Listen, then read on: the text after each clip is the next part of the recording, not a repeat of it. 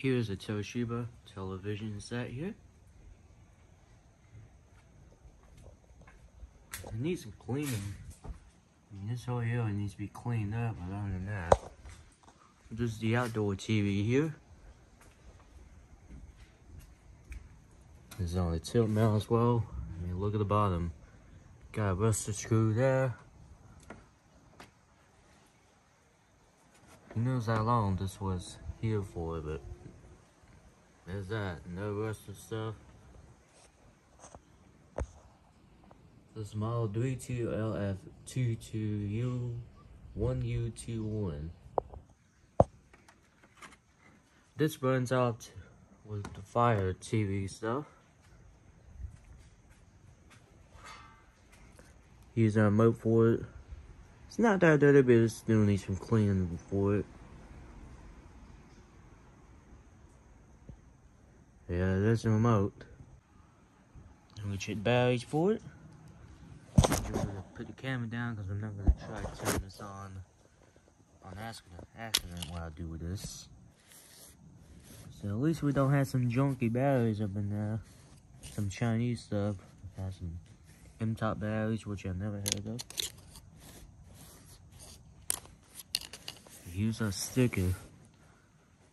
I think this is the model C2-RC1US-21. Made in China. Coming. Yep, that's the remote. Put this bag back on. Yeah, now I got it. Let's go ahead and turn it on here. And here we are.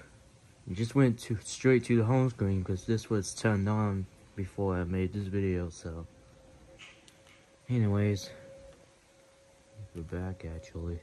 So it's got YouTube, Netflix, and all that stuff, Prime Video. It's got ESPN as well. So anyways, let's go ahead and go to the recents button, which is that above the Netflix button. Let's go to HDMI 1.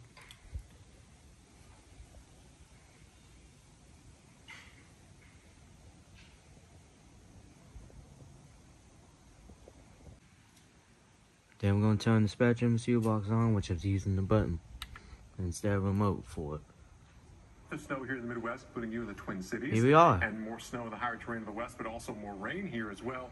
American model also bullish on snow across the Here's West. The volume. Bullish on snow breaking out across the plains and Midwest, and bullish on heavy rain across the warmer side of the storm system. So yeah, look for heavy snow in the West. Here's the European model. Yep. American model also bullish on some. Mute as well. It shows this kind of icon. That's huge in the details. We'll fine tune it in a couple of days, but we're also concerned with the heavy rain across the South. Sam?